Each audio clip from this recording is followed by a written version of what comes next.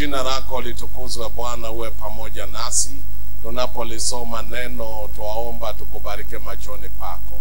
Tunapolisoma neno Baba tunaomba utubariki, utupatie ufunuo. Roho wako Mtakatifu alitafsiri neno la uzima katika maisha yetu. Naomba katika jina la Yesu aliye mkombozi wetu. Amina.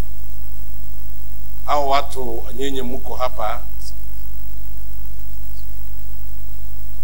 nataka niwatajie tu, ninafanya revision kwa dakika 5-10 kwamba tulipoanza kujifunza siku ya kwanza neno la Bwana tulisoma kasema katika Ufunuo 14 fungu la 6 ambao tumeishi kusoma kwa juma nzima, ni kwamba habari njema itahubiriwa duniani kote, na itakapohubiriwa duniani kote hapo ndipo mwisho utakapofika.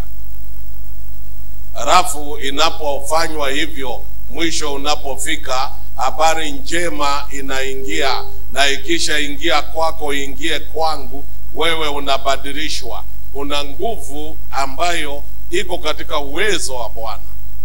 Na hii tumejifunza hapa Manzese kwa uwezo na uongozi na utaratibu wa mchungaji wetu Peter John pamoja na wazee wake wa kanisa walioruhusu tutumie kanisa tukielezea watu wa Mungu mambo haya.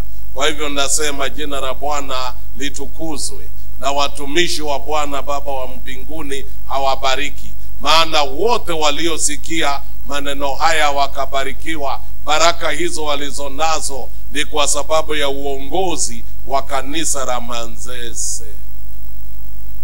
Wapenzi wa Bwana, haleluya, ambao kwa hakika kama jinsi mke wangu amesema kwamba tulianza kuja kanisa la Manzese mwaka wa 89. Kwa miaka 32 tumekuwa karibu na mitatu tumekuwa tukija, na mpaka wameshikilia jambo hili. Na ndio unasikia tunaposema habari njema itahubiriwa duniani kote, na hapo ndipo mwisho utakapofika. Ni agizo kutoka kwa Mungu. Ni Ufunuo 14 fungu la 6. Huyo ni malaika wa Bwana alionekana na injili ya milele, akawatangazia hao wakao juu ya nchi kwa kila lugha na kabila na jamaa. Akasema, mcheni Mungu, maana saa yake ya hukumu imefika. Habari njema ikihubiriwa, iingie ndani yako, inakubadilisha. Unakoma tena kuwa Mchaga wala Mpare ama Msukuma. Unatoka kwa kabila lako, unaingia kabila la mbinguni. Haleluya.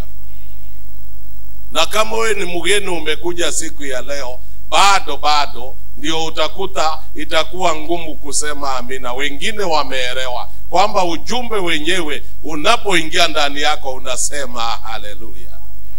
Mwambie aliye karibu nawe, kumbuka kusema haleluya. Kwanza angalia sura yake uone inakaribiana na haleluya ama amina.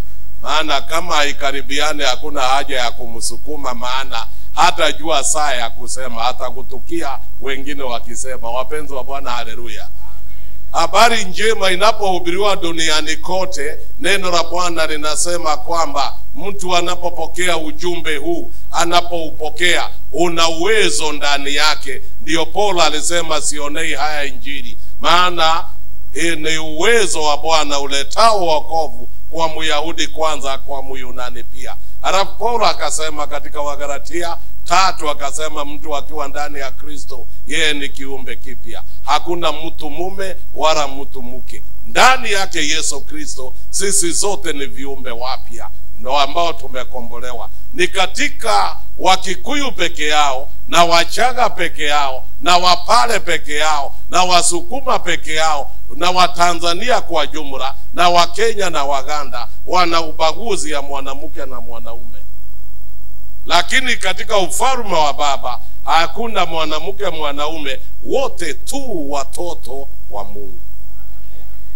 Injili hii ikiingia ndani ya mtu na aweze kubadilishwa, basi anakuwa kiumbe kipya. Na akiwa kiumbe kipya, tulisoma Yohana 1 fungu la 12 na 13 kwamba aliwapa uwezo wa kufanyika kuwa watoto wa Mungu. Basi unapogeuzwa kuwa mtoto wa Mungu, unabaki kwa kanisa, unakaa na watu wa Mungu, ukiwa mtoto wa Mungu. Na wote waliokombolewa wanakombolewa na kuwa watoto wa Mungu, lakini wanaishi na watu wa Mungu. Watu wa Mungu, haleluya. Watu wa Mungu, Bwana asifiwe. Na watoto wa Mungu, Bwana asifiwe.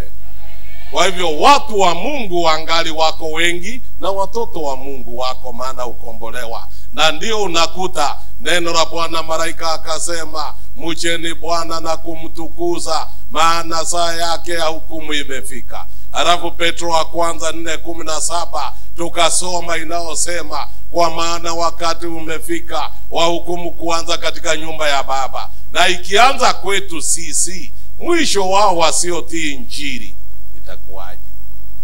Yaani hukumu yenyewe inaanza katika nyumba ya Baba. Kwa sababu gani? Ni katika nyumba ya Baba kuna watu wa mdomo mrefu. Ni katika nyumba ya Baba kuna watu wanaenda kwa wachawi. Katika nyumba ya Baba kuna watu wamefunga watoto wao irisi. Na wacha nikuhakishie, irisi haiko Kenya peke yake, hata hapa Tanzania. Nimekuwa kwa makambi mahali fulani, na mimi mwenyewe nilishangaa kujionea na macho irisi ya Tanzania, ambayo haifanani sana na ya Kenya. Maana tulifanya tukahubiri, ilikuwa ni wakati wa usiku, Ijumaa usiku. Tukahubiri, baada ya kuhubiri tukaita mwito, watu wa Mungu wakajitolea, na waliojitolea wengine walifungua irisi hapo. Tena ni kwa uwanja kama hapa, ziliachwa hapo. Walikuwa wanatoa na kuacha hapo. Hata badala ya bebe akatupe mbali, aliacha hapo, aende nyumbani akiwa ameokoka. Hataki kwenda nyumbani na irisi asikufe nayo njiani. Pasa mwenyeji akaniambia, makambi hayo tulikuwa na Pastor Peter John. Sitaki kusema ni wapi, sitaki, ili mtu yoyote asishangae kanisa lao tulilishambulia, la. Lakini pastor mwenyewe alituonyesha asubuhi kwamba wameokota irisi nyingi tu hapo chini, kando na kutoa mapepo. Kwetu irisi zimekuwako nyingi. Watu ambao wanaenda kwa wachawi ni wengi, wanaoenda kwa waganga ni wengi. Na ndio sababu hata baada ya kuhubiriwa bado wako kanisani, ni watu wa Mungu wako kanisani. Wenyewe huja kanisa asubuhi, wanajaa saa 8, upende usipende, Kiswahili cha Wakenya, hawarudi kanisa. Hata hapa kuna wale wako hapa saa hizi wamekaa tu wanangoja somo niishe. Wakishaondoka milele mpaka Sabato ijayo hawatarudi. Na kama watashikwa ni kwa sababu kuna kwaya, kuna watu sambuli hiyo. Mgeukia aliye karibu nao muuliza, wewe ni sambuli gani ya mtu? Wapendwa, haleluya.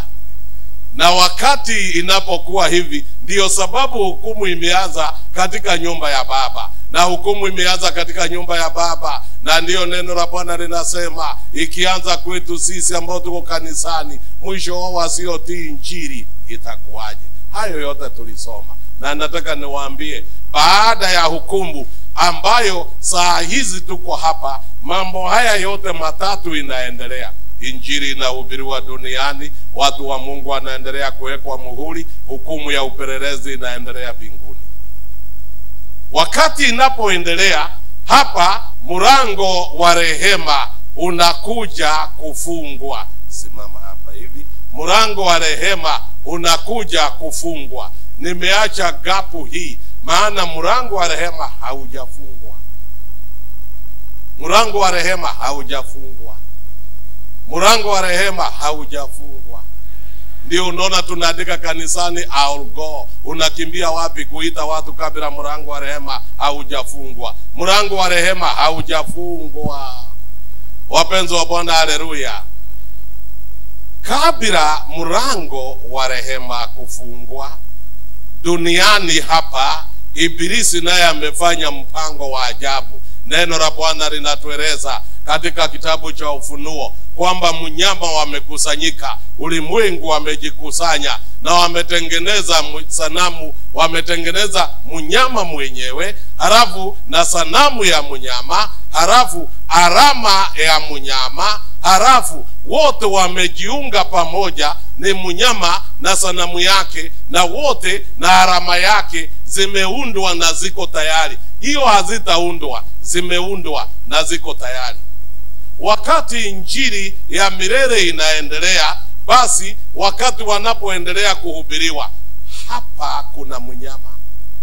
Ndio sababu tunahubiri, tukitangaza, na ndio unaona tunasoma Ufunuo 14 fungu la 6 ikisema juu ya injili ya milele. Halafu fungu la 7 inasema Babeli, yani mcheni Mungu na kumtukuza, maana saa yake ya hukumu imefika. Halafu fungu la 8 Babeli imeanguka. Fungu la 9 inasema mtu awaye yote atakaye sujudu huyo mnyama, yeye naye atateketezwa kwa moto, kwa moto mbele ya malaika watakatifu na mwana kondoo. Na mnyama mwenyewe ako hapo na sanamu yake, ako hapo na sanamu yake, na ajabu ipo na imeundwa, ipo na imeundwa. Halafu kuna alama ya mnyama, na wengine wote hawajui. Haya ni mambo yanaendelea hapa duniani, wakati haya yanaendelea mbinguni. Na wakati hizi zinapoundwa hivi, mnyama na sanamu yake na alama ya mnyama, watu duniani wanangoja kuwekwa na wanangoja kusujudu mnyama. Sasa tusomee kwa haraka katika Ufunuo 13 fungu la 8, msomaji mmoja ambaye atasoma kwa haraka. Tunaenda kwa haraka, ni 13 nalo fungu ni la 8 na 9. Soma. Na watu wote wakao juu ya nchi wakamsujudu, kila ambaye jina lake halikuandikwa katika kitabu cha uzima cha mwana kondoo aliyechinjwa tangu kuwekwa kwa misingi ya dunia. Mtu akiwa na sikio na asikie. Watu wote wanaokaa duniani, ndio dunia ndio hii, watu wote wanaokaa duniani watamsujudu mnyama na sanamu yake. Na wakisujudu mnyama na sanamu yake, watakuja kuwekwa alama ya mnyama. Halafu inasema kila aliye na sikio na asikie. Haya ni mambo yanaendelea duniani, lakini kanisani injili inahubiriwa. Kanisani injili inahubiriwa. Wote wanaopokea ujumbe wanabadilishwa kuwa watoto wa Mungu. Halafu hukumu inakuja. Na sasa hivi karibuni mlango wa rehema utafungwa. Mlango wa rehema utafungwa. Swali ni hili, utafungwa ukiwa wapi? Mlango wa rehema unapofungwa, nataka hapa sasa niwaonyeshe uhusiano wa mambo haya, kwamba mnyama yupo. Mnyama yupo hata kama injili inahubiriwa. Mnyama yupo, sanamu yake imeungwa ama imetengenezwa, na ndio unakuta iko alama ya mnyama imewekwa tayari. Bado watu hawajakuja kuwekwa, imewekwa tayari. Sasa kile ambacho kimebaki ni mambo mawili ambayo yanabaki kwa mnyama amalize kazi yake. Mambo mawili, nayo hapa duniani habari njema inahubiriwa. Mlango wa rehema utafungwa hivi karibuni. Niliwaeleza juzi na jana kwamba mlango wa rehema unapofungwa, kile kitakachofuata ni wale mlikuwako na mnakumbuka, pepeto linakuja. Kanisa litakuwa shaken, litapepetwa, na wengine watapepetwa, watakung'utwa nje. Tuko na hao watu wamejaa ndani ya kanisa, ambao ndio wale nimewaambia wanaenda kwa wachawi, wanaenda kwa mganga, wanapigana wenyewe, na wa masengenyo, wanakaa mdomo bage, maana huongea chochote wakati wowote kwa mtu yoyote, na unakuta wanaweza kula chochote na wanaweza ongea chochote, na wamejaa kanisani. Kitu hawali kwa haraka ni Pasaka. Hii ingine yote wanakula haraka, lakini Pasaka wanaiogopa. Ikifika hiyo, anaweza chukua Biblia yake na aende. Muulize ambao mko na yeye, ni lini ulikula Pasaka mara ya mwisho, ndio ugundue kweli kama yeye anaweza kula Pasaka kwa haraka. Aligundua hapo kuna hatari imewekwa, kwa hivyo hapo hahusiki sana. Na ndio unakuta hukumu yenyewe inapokuja, mlango wa rehema utafungwa, pepeto litakuja. Watu wa Mungu wengi wako ndani ya kanisa, they will be shaken out. Halafu nilitaka tu niweze kuwatajia kwa haraka kwamba hiyo inapokuja, wakisha pepetwa, nikawatajia kwamba kuna mvua ya masika. Hizi zote tatu bado. Ile tatu inaendelea. Ile tatu iko duniani. Maana yake mlango wa rehema haujafungwa. Kupepetwa bado. Halafu mvua ya masika hivi karibuni inakuja. Ndiyo sababu mchungaji Peter John na wazee wake wa kanisa wakaona kanisa liweze kuwa na uamsho, tuweze kuwa na revival, ili tuweze kujikumbusha mambo haya na tuweze kujua tuko wapi, tunaelekea wapi, kabla mlango wa rehema hujafungwa na uchelewe kwa milele. Ieleze kwamba mvua ya masika inapokuja, inamwagwa, kile ambacho kinafuata ni kilio kikuu. Ni kilio kikuu. Wote ambao wamepokea injili ya milele, wote ambao wamebadilishwa, wote ambao wamekuwa watoto wa mbinguni, wote ambao ni watoto wa Mungu, sio watu wa Mungu, ni watoto wa Mungu. They have been changed, they have been transformed. Wamezaliwa kuwa watoto wa ufalme. Sasa hao ndio wanajazwa mvua ya masika, maana wametayarishwa na mvua ya vuli na wamekuwa sealed for heaven. Watakuwa tayari kutangaza kilio kikuu, inaitwa loud cry. Watatangaza kilio kikuu, inaitwa loud cry. Watatangaza kilio kikuu, inaitwa loud cry. Watatangaza kilio kikuu, inaitwa loud cry. Watatangaza kilio kikuu, inaitwa loud cry. Watatangaza kilio kikuu, inaitwa loud cry.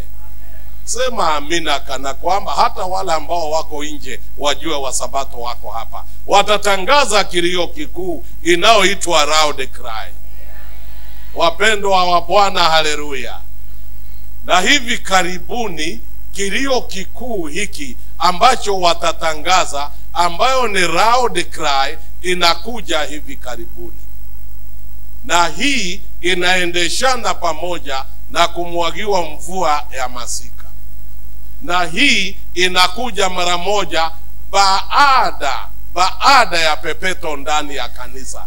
Na hizi hazifuatani kwamba zikipeana muda baada ya ile hii ingine inakuja. Zote ziko pamoja, maana roho ya unabii inasema zinakuja simultaneously, yani zote kwa pamoja. Mlango wa rehema unafungwa mara moja, pepeto linaingia, na hapo mvua ya masika, na hapo kilio kikuu, kutangazia dunia na kuwaonya. Dunia inayotangaziwa imetayarisha mnyama, imetayarisha sanamu yake, na dunia yenyewe imetayarisha alama ya mnyama. Hivi karibuni iko tayari. Na wakati hii itakapokuwa inakuja, sasa ulimwenguni kile kitatangazwa ni amri ya Jumapili, inaitwa the National Sunday Law. Ni amri ya Jumapili, kitakachofanya tuweze kujua kweli mlango wa rehema umefungwa.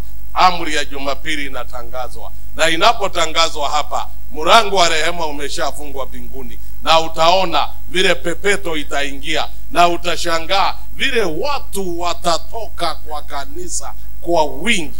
Watatoka namba kubwa, watabaki watu wachache. Niliwaambia tukiwa kwa kanisa, wala watakao baki wachache wanaitwa the remnant, kanisa la masalio. Yani the remnant ni masalio. Ndio baada ya wote kwenda, wale wachache watakao baki ndio masalio, ndio wanaitwa kwa Kiingereza the retro flock. Swali ni hili, utakuwa mmoja wao? Muulize ambao umeketi naye, muangalie kwa sura, uone ana dalili ya kuwa mmoja wa masalio, muulize, utakuwa pamoja, utakuwa mmoja wao. Wapenzi wa Bwana, haleluya. Neno la Bwana linasema tunaposoma na kujifunza juu ya mambo haya, ya kuonyesha mahali ambapo tumefika, ya kuonyesha kule ambapo tumetoka, neno la Bwana linaonyesha kwamba haya ambao iko hapa nyuma ni mambo ambayo yanaendelea ndani ya kanisa. Na wakati inapofika kwamba kutangaza kilio kikuu, tutakapotoka kwenda kutangaza, baada ya kujazwa nguvu za Roho, ulimwengu utakuwa umekasirika. Ulimwengu utakasirika kwa ajili ya kutangaza kilio kikuu. Na kwa baada ya shaking, wale ambao watakaotolewa hapa ndani ya kanisa, baada ya mlango wa rehema kufungwa, wale watakaotoka, roho ya unabii nasema wataenda kuwasaliti watu wa Mungu. Wataungana na dunia kueleza siri za wasabato, kueleza kule walikuwa nasali. Hawa ni shaking. Na wakati huo imetoka, ndio wasabato watajazwa mvua ya masika. Hawataogopa hata wakisalitiwa, hawataogopa hata waanze kuteswa, hawataogopa. Watatoka kutangaza kilio kikuu. Watatoka kutangaza kilio kikuu. Watatoka kutangaza kilio kikuu. Na wakati wanafanya hivyo, amri ya Jumapili inawekwa. Inaitwa the National Sunday Law. Nasema, come out of her my people. Mtu mmoja soma Ufunuo ni 18 fungu la 1 mpaka la 4. Soma kwa haraka kabla sijasonga na hao wengine. 18 fungu la 1 mpaka la 4 Ufunuo, neno linasemaje? Baada ya hayo naliona malaika mwingine akishuka kutoka mbinguni, mwenye mamlaka kuu, na nchi ikaangazwa kwa utukufu wake. Akalia kwa sauti kuu akisema, umeanguka, umeanguka Babel ule mkuu, umekuwa maskani ya mashetani na ngome ya kila roho mchafu na ngome ya kila ndege mchafu mwenye kuchukiza. Kwa kuwa mataifa yote yamekunywa mvinyo ya ghadhabu ya uasherati wake, na wafalme wa nchi wamezini naye, na wafanyabiashara wa nchi wamepata mali kwa nguvu za kiburi chake. Kisha nikasikia sauti nyingine kutoka mbinguni ikisema, tokeni kwake enyi watu wangu, msishiriki dhambi zake, wala msipokee mapigo yake. Kwa maana asante. Soma fungu hilo la 5. Kwa maana dhambi zake zimefika hata mbinguni, na Mungu amekumbuka maovu yake. Halafu, mlipeni kama yeye alivyolipa, mkamlipe mara 2 kwa kadri ya matendo yake. Katika kikombe kile alichokichanganyisha, mchanganyishieni maradufu.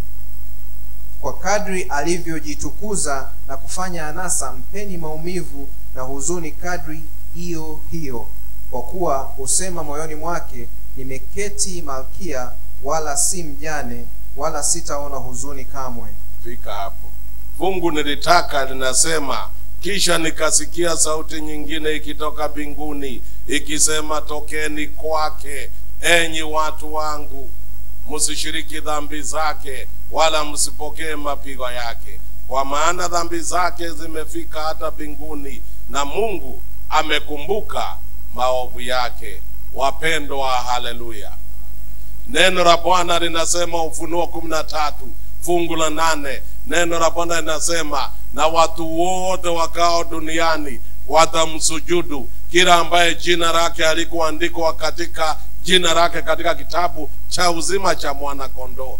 Ufunuo 14 fungu la 9 inasema, mtu awaye yote atakaye msujudu huyu mnyama. Inaitwa vita kuu kati ya Kristo na Shetani, and the final war, the final battle, ambayo ndio great controversy. Dunia yote inaonywa kwa ajili ya mnyama na sanamu yake, na wote watakaowekwa alama ya mnyama. Na sababu hii neno hapa linasema wazi kwamba tumeambiwa tuondoke tukatangaze, baada ya kupokea Roho tukatangaze na kilio kikuu, tukiambia watu tokeni Babeli. Wasabato walioko hapa ni wangapi? Kama wewe ni msabato, inua mkono. Wasabato wainue mkono. Mwache wa Katoliki na wa Pentekoste. Wasabato wainue mkono. Usiinue hivi kama huna uhakika, usiinue kabisa. Lakini kama wewe ni msabato, inua mkono. Wasabato. Sasa hao mlivaa uniform na nyinyi kama si wasabato ama mlialikwa kutoka dhehebu lingine. Nauliza wasabato muinue mkono. Siulizi kwa Kiingereza, kwa hivyo inaeleweka. Wapendwa, haleluya. Muulize aliye karibu nawe, ni kweli wewe ni msabato?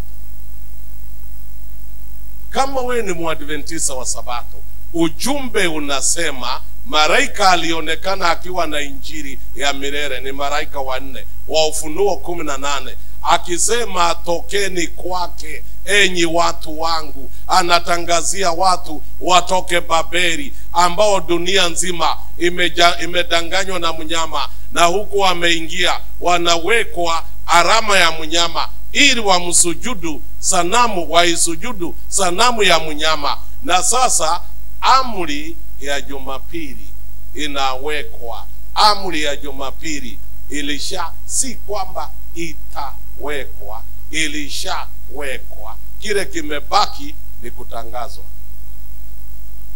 Ilishawekwa, sio itawekwa.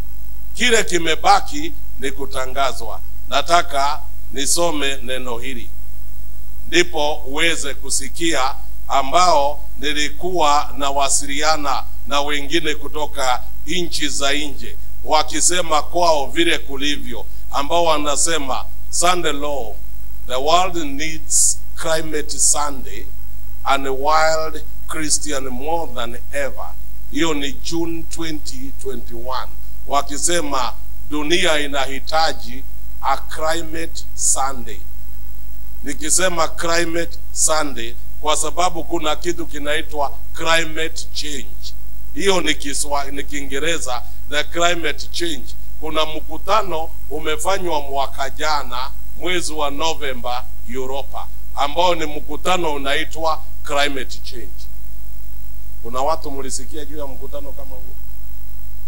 Wale mlisikia mkutano ulifanywa Europa wa climate change, wakisema dunia imebadilika, global warming, dunia imekuwa jangwa. Halafu viongozi wa nchi wengine walitoka hapa, hata rais wenu alienda, rais wetu alienda, waziri wetu wa mazingira alienda, wote walikuwa huko, wakaenda mkutano wa climate change. Ni wangapi mlisikia hiyo?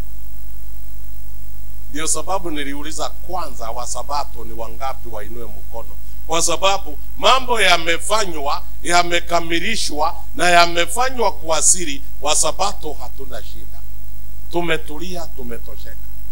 Na hata si ngumu, mpaka hata saa hii niko hapa ukute umekaa, na maana umetosheka, unalala. Yaani ulilala na unaweza kuja hapa ulale, si shida. Maana inategemea ni msabato sambuli gani, unakaa wapi, ukikaa vipi. Maana neno la Bwana linasema tuwe macho, yani we keep watch, tuwe macho kabla mlango wa rehema haujafungwa. Walipokutana Poland, climate change, November mwaka jana, wakazungumzia juu ya mazingira, wakazungumzia dunia yetu inakuwa jangwa kila mwaka, hectares 34,000 kila mwaka. Kwa hivyo dunia inabadilika ikiwa jangwa. Wakauliza tufanye nini kwa kuokoa mazingira, kwa kuokoa dunia hii. Maana wamesema ikifika 2050 dunia hakutakuwa na chakula na wanadamu hawataweza kuishi kwa dunia hii. Kwa hivyo wakasema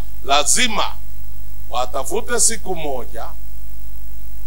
moja kwa wiki ambayo hakuna kazi itafanywa, industries hazitafunguliwa, na magari hakuna mtu ataendesha gari kwa siku hiyo.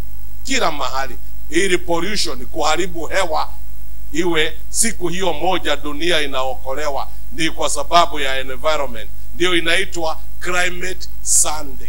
wakiwa kwa huo mkutano, ulikuwa na kiongozi mmoja wa dini, kulikuwa na viongozi wa kawaida, lakini na marais walikuweko, lakini kiongozi mmoja peke yake, kiongozi mmoja tofauti na wengine wote, Pope mwenyewe wa kanisa la Katoliki, alikuwa kwa climate change.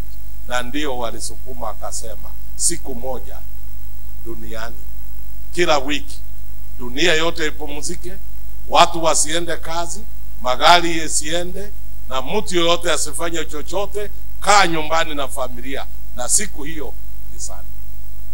Hapa hawaongei kuhusu Biblia, wanaongea kuokoa dunia, mazingara.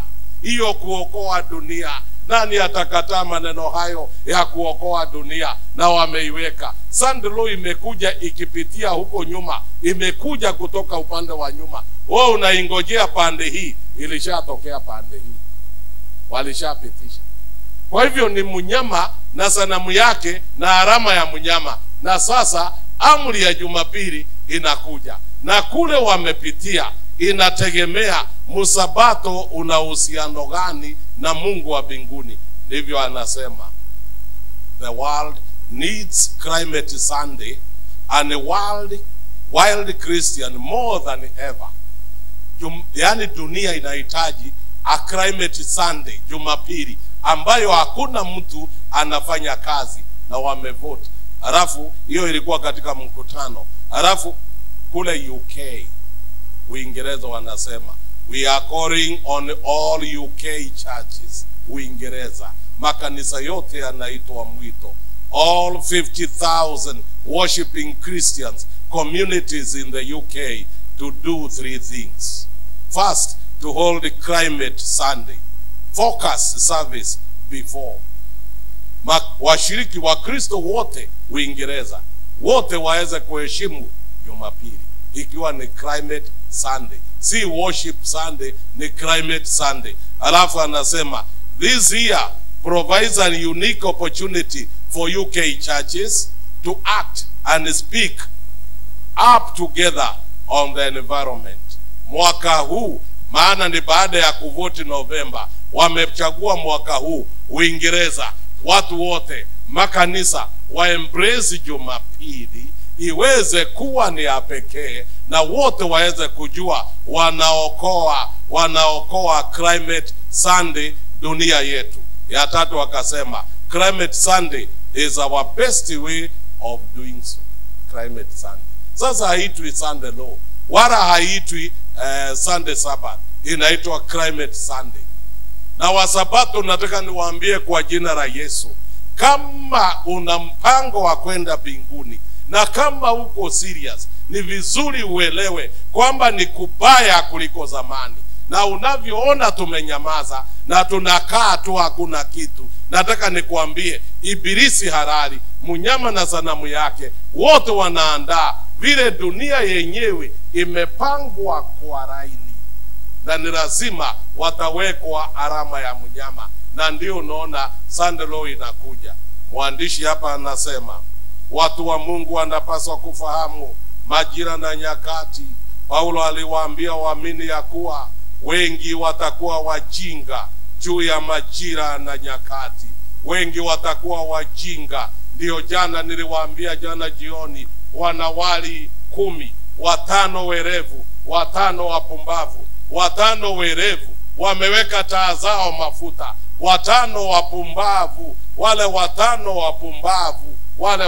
wapumbavu hawajali kuweka taa zao mafuta.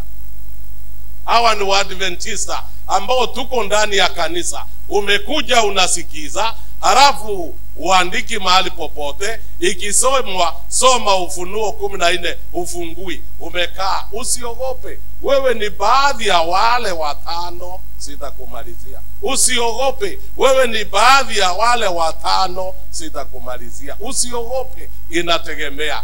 Muulize aliye karibu nawe, wewe uko katika grupu gani, ya 5 werevu ama 5? Muulize, maana hata kukaa kwake, hata sura yake inaonyesha. Vile ukiona hata vile amekaa kwa kiti, utagundua hii ni sambuli gani ya Mkristo. Wapenzi wa Bwana, haleluya.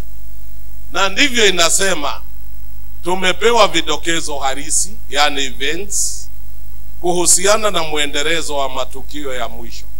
Katika kifungo kifuatacho tunakutana na sehemu inaonyesha kuanzishwa kwa mrorongo wa wakati wa amri ya Jumapili, muhuri ya Mungu, pamoja na kufungwa kwa mlango wa rehema. Katika maoni ya Biblia yapatayo 97:6 tunaelezwa, Bwana amenionyesha wazi kuwa alama ya mnyama itatengenezwa kabla ya kufungwa kwa mlango wa rehema. Kwa maana hiyo ndiyo itakaokuwa jaribu kubwa wa watu wa Mungu, na ni kwa kupitia hilo jaribu ambapo hatima yao ya milele itaamuliwa. Alama ya mnyama, uelewe kuna sanamu ya mnyama. Alama ya mnyama itatengenezwa kabla kufungwa kwa mlango wa rehema. Kabla kufungwa kwa mlango wa rehema, alama ya mnyama itatengenezwa. Hivi mlango wa rehema kabla haujafungwa, alama ya mnyama iko tayari. Msabato ana habari gani? Anajua itatengenezwa lini. Nataka nikusihi kwa jina la Baba, ndio niko hapa nikusihi kwa jina la Baba, amka, chunguza maandiko, elewa, maana vidokezo vyote vimewekwa, na hivi karibuni mlango wa rehema utafungwa. Lakini ukifungwa, already alama ya mnyama iko tayari. Na wakati alama ya mnyama iko tayari, elewa sasa kile kimebaki ni amri ya Jumapili. Alafu anasema katika kitabu cha Ufunuo 13 fungu la 11 na mpaka 17 kuna maelezo hayo. Alafu inasema hili ndilo jaribu ambalo watu wa Mungu sharti walipitie kabla ya kutiwa muhuri, kabla wewe hujakuwa sealed forever. Watu wa Mungu wanapitia kwa hili jaribu.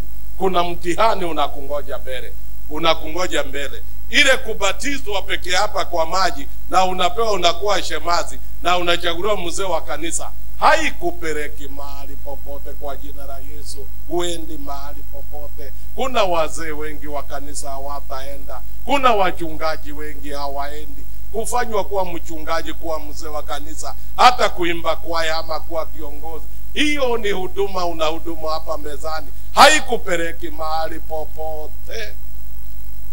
Haikupeleki mahali popote.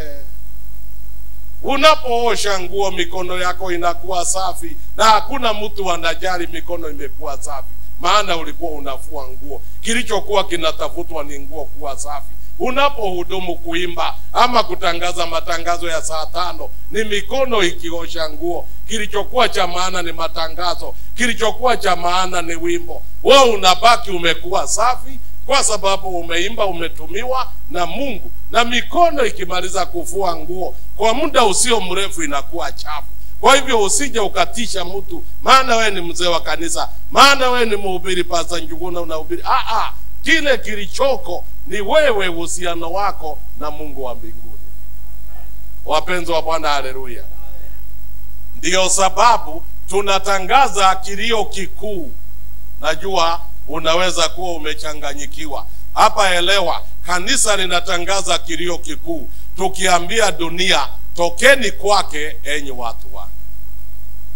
Je, unahusika kutangaza kilio kikuu? Niulize, ni wangapi mnatangaza kilio kikuu? Inua mkono. Wale ambao mnatangaza kilio kikuu, inua mkono. Inua mkono juu, usiinue nusu. Usiinue nusu. Kama unahusika kutangaza kilio kikuu, inua mkono. Wale ambao mko tayari mnataka kuanza kutangaza. Wale ambao hamuna habari ya kile kinaendelea hapa Manzese, ulikuja tu, uinui mahali popote, nawe inua mkono sasa kama kura iliyoharibika. Wapenzi wa Bwana, haleluya. Kile ambacho nataka nikuelezee ni kwamba baada ya mvua ya masika ndio tutatangaza kilio kikuu. Bado kilio kikuu hakijafika kutangazwa. mpaka tumwagiwe mvua ya masika, Roho Mtakatifu, ili tuweze kutangaza. Na ndio hapa na kuelezea amri ya Jumapili inaendeshana na mlango wa rehema. Ndio unaona habari njema inapohubiriwa, halafu hukumu inatokea, mlango wa rehema unakuja kufungwa na unasikia amri ya Jumapili inatokea. Kabla sijafikia mwisho wake, ndio hapa nilitaka nikujulishe uelewe kwamba amri ya Jumapili inakuja, na amri ya Jumapili iko mlangoni, na wanadamu wamesema kwa bidii, na wanadamu kutoka sehemu inaitwa Trinity kule Taboga wanasema let's keep Sunday sacred. Hiyo ilisemwa February last year. Let's keep Sunday sacred. That is Sunday as a soulmate for the nation. Hiyo inchi wamekubaliana na Jumapili. Halafu wanasema Philippines, sikia kutoka Ufilipino, huyu ni prime minister wa kutoka kule Philippines, yeye anaitwa Rempos, anasema Sunday law, the Sunday law, the blue laws should be enacted, ziweze kuwekwa. Sunday law Ufilipino walishapitisha na wakasema iweze kuwekwa nguvu itumike. Hiyo ni 2021. Yaani kile ambacho nawaambia, siwaambii Sunday law itakuja, Sunday law ilishakuja. Sasa kile kimebaki ni kutangazwa kila mahali. Ireland inaitwa Samoa, wanasema Prime Minister, we want to ban Sunday trading. That is June 2020. The Samoa government is about to permanently ban all commercial activities on Sundays. Ireland hiyo imesema hakuna biashara, hakuna activities zitafanywa kwao siku ya Jumapili. Ireland, na ni 2020 ilipitishwa. The Catholic Church asking, bring back the blue laws, Sunday laws. Kanisa la Katoliki acknowledging the rewards of the Sabbath are not limited only to Christians like Pope Francis, who is in 2018 interviewed declared one day of the week should be kept sacred. That's the least. Out of the gratitude to worship God, to spend time with the family, to pray, to do all these things. Sunday laws, the blue rose, otherwise known as the blue rose. Prime Minister wa Quebec, huyu ni Pope, amesema dunia nzima Jumapili, na akasema ni Sunday law iweze kuwekwa, the blue rose. Quebec wanasema closing businesses on Sunday. In April particularly, grocery stores give employees a chance to rest. Hiyo walipitisha 2020, mwaka 2002. Skora mmoja Myahudi ambaye pia ni msabato Myahudi, naye akasema he calls for a weekly day of rest to combat climate change. Huyo anaongea juu ya climate change. Then Sunday should be made a rest day with the family, says Malaysian minister kutoka Island ya Malaysia. Yeye anasema Jumapili lazima. Yani kila nchi wamevote wakisema lazima, kila nchi. Protestant churches in New Zealand, wana Netherlands, New Zealand na Netherlands wana protest. They protest about rainbow flag and Sunday shopping. That is November 18. Hata bila kwenda mbali, kile ambacho nilitaka kuambia kwa haraka ni kwamba amri ya Jumapili haitakuja, ilisha. Kama tuko pamoja ujibu, amri ya Jumapili haitakuja mbali, ilisha. Amri ya Jumapili haitakuja mbali, ilisha. Mwambie aliye karibu nawe, amka, amri ya Jumapili imeshakuja. Hata ukimwambia hivi na umwangalia, unaona sio maneno umeongea tu, ni kama imepotea. Umeona Amegutuka kweli kuelewa kuna chochote. Yaani msabato utapatwa. Amri ya Jumapili ilishakuja. Na inapokuja sasa, kile ambacho kinafuata wakati tunapotangaza kilio kikuu, unaposikia tunatangaza kilio kikuu, wakati tunapotangaza the loud cry, ile ambayo unasikia wote tukiendelea kutangaza, kile kitafuata tunapotangaza na Jumapili inakuja. Sasa duniani watatoa amri, simama hapo, wanatoa amri ya kifo.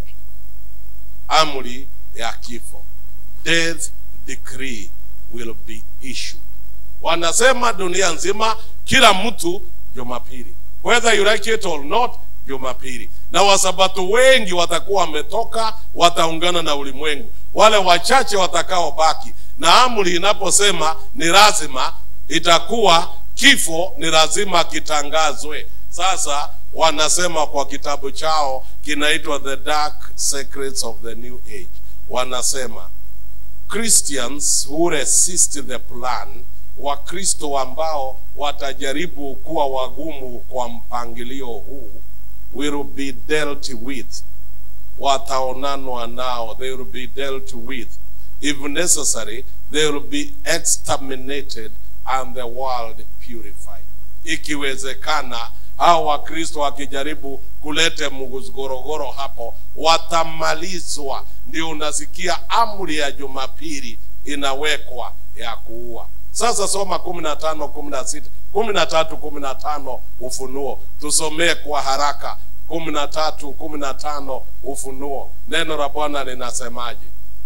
Akapewa kutia pumzi katika ile sanamu ya mnyama, hata ile sanamu ya mnyama inene. Ndiyo. Na kufanya hao wote wasioisujudu sanamu ya mnyama wauawe.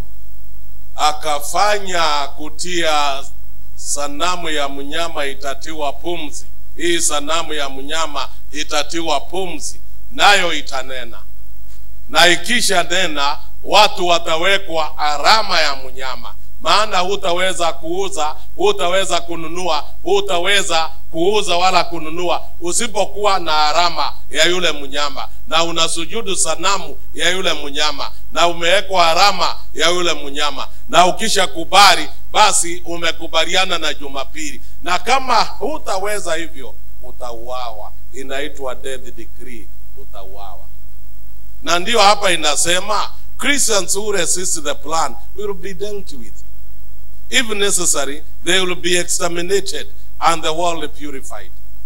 Alafu nini itafanya kazi hii yote ndio ifaulu? Wanasema spirit guides, demons will help man inaugurate the plan.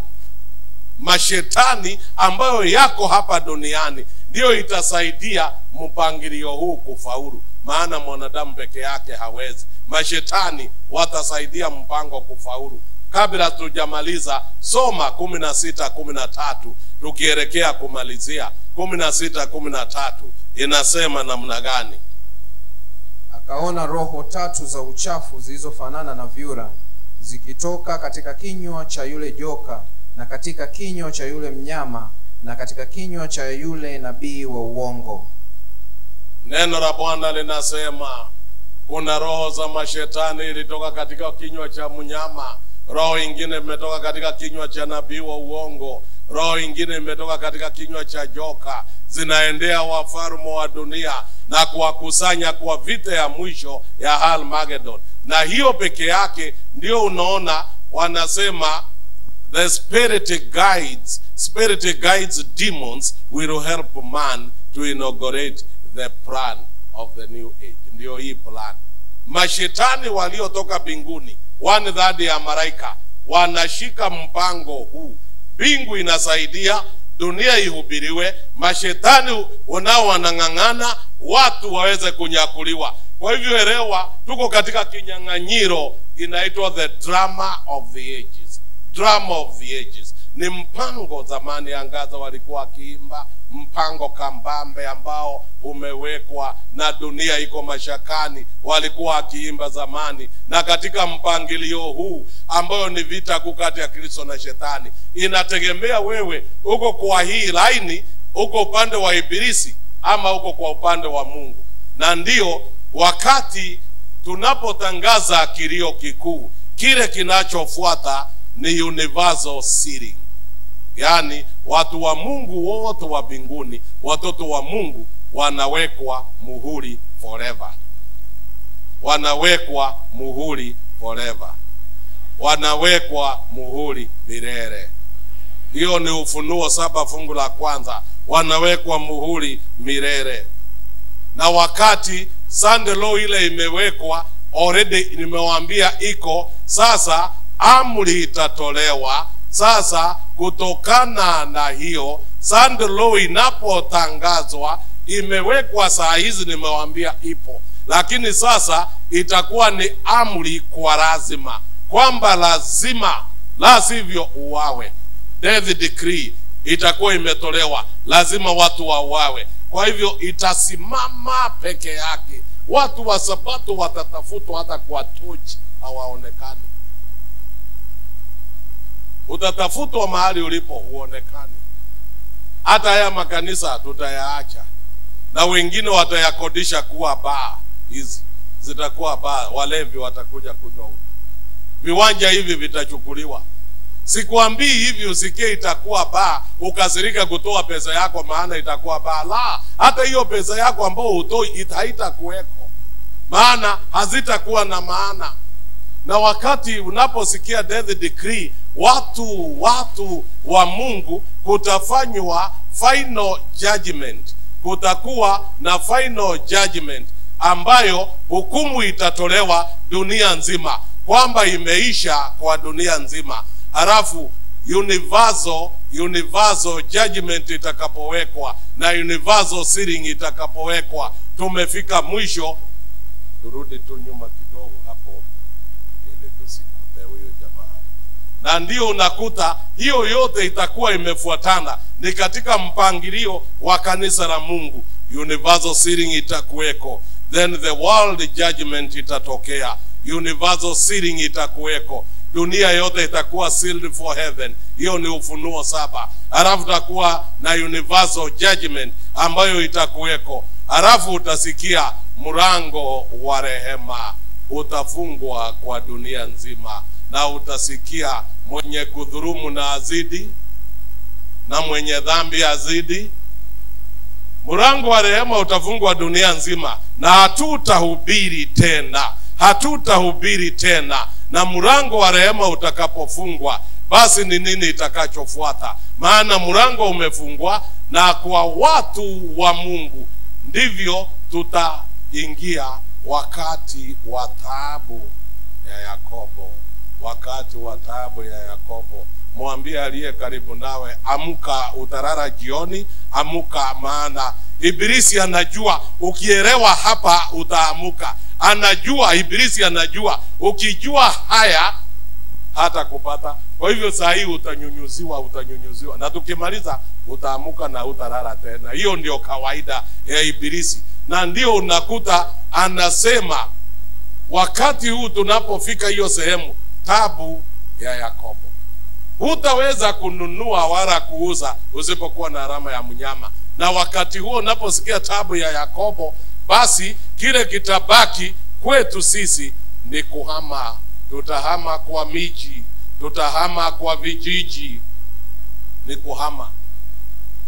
kuhama kwa vijiji, tutahama kwa miji. Nyumba zako mjini utaacha, kazi yako mjini utaacha, utahama. Na ndio hapo Rutu na mke wake walihama kutoka Sodomu, na kufika njiani mke akakumbuka mali zao, akakumbuka, na waliambiwa usiangalie nyuma, akakumbuka, kaambiwa simama. Niliwaambia usiangalie nyuma, na umeangalia. Hapo umeangalia, simama. Maana Mungu akisha sema amesema. Alisimama tangu siku hiyo mpaka leo. Kisugu ako hapo mpaka leo, ili wanawake wote duniani wajifunze na waone Hakuna kitu kingine kinaweza kuingia katikati yako na Mungu. Mwanamke yule alisimama, aliangalia nyuma, akasimama, na yeye akalete hasara mara 3. Jambo la kwanza, akasimama haendi, amekumbuka mali, na waliambiwa wasikae ndani ya mji, na walipewa shamba kubwa. Abraham akakaa juu, huyu akasema kule polini, na akateremuka, akasonga, akaingia Sodom. Wakati wanapotoka, watoto wote walibaki. Alitoka na tusiana tuwili. Halafu yeye amesimamishwa kama jiwe kisugu. Mara 2 3 tumeenda Israel, tumeenda mpaka mahali huyo mke wa Rutu alisimama, na Mungu ni wa ajabu. Akishasema amesimama hapo miaka yote. Na si mtu, ni kisugu cha chumvi kimekaa, na zingine hata milima inachuchuka. Hiki kimesimama tu kikiangalia Sodom.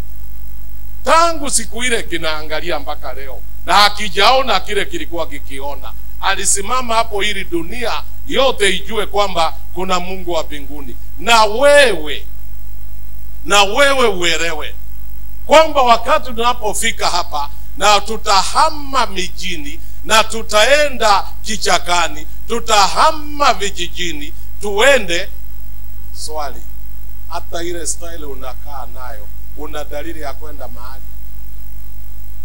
Muulize aliye karibu nawe, una dalili ya kwenda mahali? Ukisha muuliza, angalia sura yake, unaona mtu yuko shughulini, unaona mtu wako na shughuli za kwenda mahali, hata vile unamuona. Wapenzi wa Bwana, haleluya. Lakini ninapomaliza, nataka uelewe, mnyama yupo, hata kuja mnyama yupo. Elewa yuko. Kwa hivyo uamini, usiamini, mnyama yuko. Sanamu ya mnyama ipo, imebaki kutiwa pumzi na Marekani inene. Uamini, usiamini, sanamu iko. Alama ya mnyama iko. Watu wanawekwa alama ya mnyama. Hutaweza kununua wala kuuza. Na hapa inasema all people will be numbered, all people will be registered, all people will be monitored. Yani nataka niwaambie, inasema tutasajiliwa. And for your information, tulisajiliwa. Usingoje ati tunahesabiwa, mimi sitakubali. Hakuna kitu utakubali. Jina lako liko, ulishachukuliwa, ulishasajiliwa.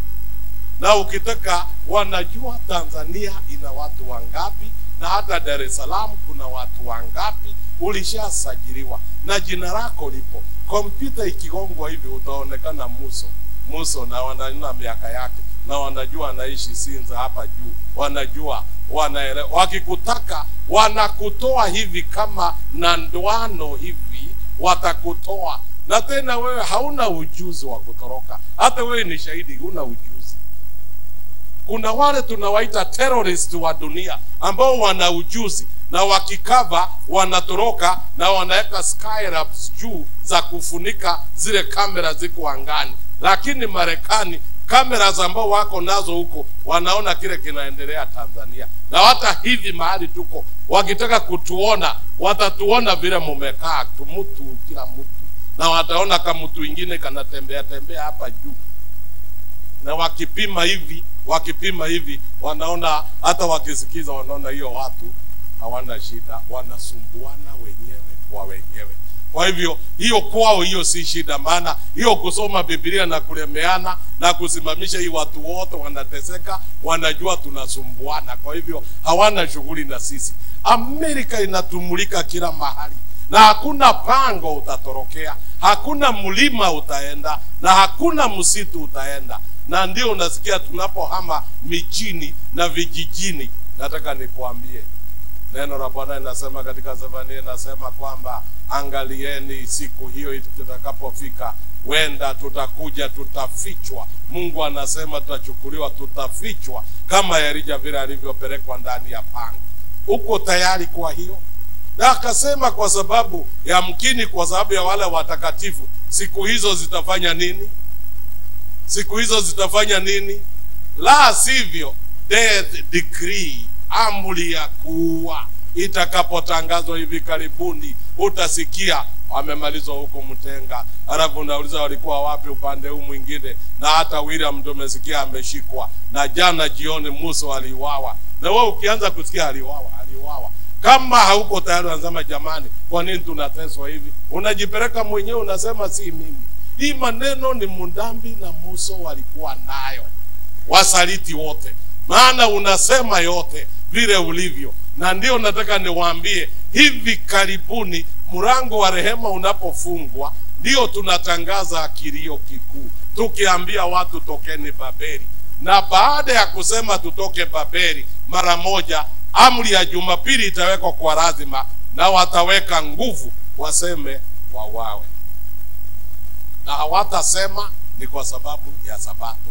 La, wanaongea juu ya climate change, wanaopinga serikali. Wakupinga serikali wanazuia mazingara isiweze kufaulu, wanapinga maendeleo. Kwa hivyo utakuwa kila mtu atakuchukia, hata watu wa ukoo wenu watakuchukia. Nimalize kwa kusema statement hii moja ambayo kwa hakika kwako na kwangu inasema neno moja. Nasema siku ya Jumapili watapokea alama ya mnyama. Wale wanaokataa ukweli wenye asili ya mbingu na kuikubali Sabato ya Jumapili, wale wote ambao wameweka Sabato na kuishika Sabato ya Jumapili watapokea alama ya mnyama.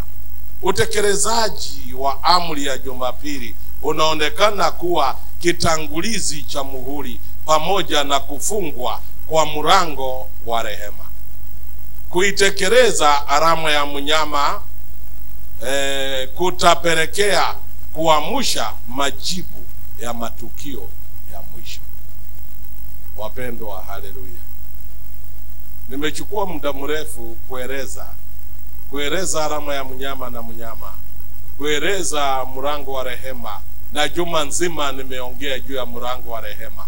Nimechukua muda huu wote nikijua sisi ni wa Sabato, tunaijua, lakini hata mimi ni mchungaji wa Sabato, na ninajua kuna watu ndani ya Wasabato wazembe, hawasomi. Lakini kuna wengine wana bidii ya kusoma lakini hawana vitabu. Wengine pia hawana vitabu, wangetamani kusoma lakini hawajui kuelewa ama kueleza. Ndio nikachukua muda huu wote ili tuweze kusoma pamoja, ili uweze kujitayarisha. Tunakaribia wakati wa kufungwa kwa mlango wa rehema kwa haraka sana. Hebu kila nafsi ijiulize, je, nitasimamaje mbele za Mungu? Hatujui ni kitambo kiasi gani majina yetu yatakaa kinywani mwake Kristo na mashauri yetu kuamuliwa. Kila mmoja hapa haukuja bure. Ulikuja maana uko na haja ya kwenda mbinguni. Hauko hapa kwa mzaha. I know you are serious, na ungetamani kwenda katika ufalme. Lakini nataka niwaambie ndugu zangu, ninaposoma mambo haya mara kwa mara, nikiangalia makanisa yetu vile tuko, na ninapoangalia vile tunakaa na mizozo, maana shetani ametupatia. Ukisoma The Writings of E.G. White ukurasa wa 266, chapter inaitwa Covetousness, shetani aliambia malaika zake, endeni kwa Wasabato. Inasema the sect of commandment keepers we hate. Kakundi ka Wasabato ambao tunachukia, akaambia endeni kwao. Muwaletee confusion, muwaletee chuki, wachanganyikiwe, wachukiane, upendo uishe kwao. Kama kuna watu huchukiana ni sisi bila sababu. Kweli rongo? Munijibu, kweli rongo?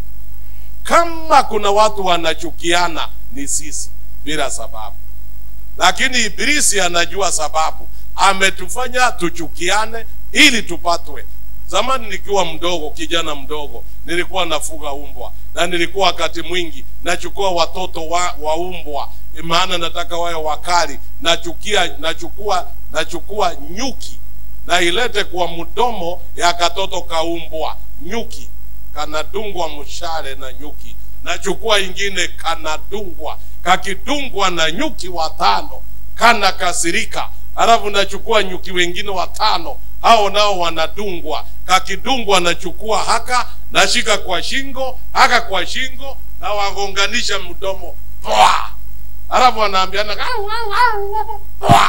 nikiwaunganisha mara 3 na waacha, wanakulana wenyewe. Maana hii kudungwa yote kalidungwa na nyuki kanadhani ni huyu. Sasa ile hasira kako naye si kidogo. Hivi ndivyo shetani anatufanya. Nilikuwa mdogo, nilifundishwa na vijana wengine kwamba tena wanapopigana kale kameshinda, kanaondoka kakiinua mkia, na kale kengine kanalia. Lakini kanalia tena mishare ya nyuki 5 iko kwa mwili, kamegongwa mdomo, kamejaribu vita imekashinda. Mateso hiyo yote imetoka wapi?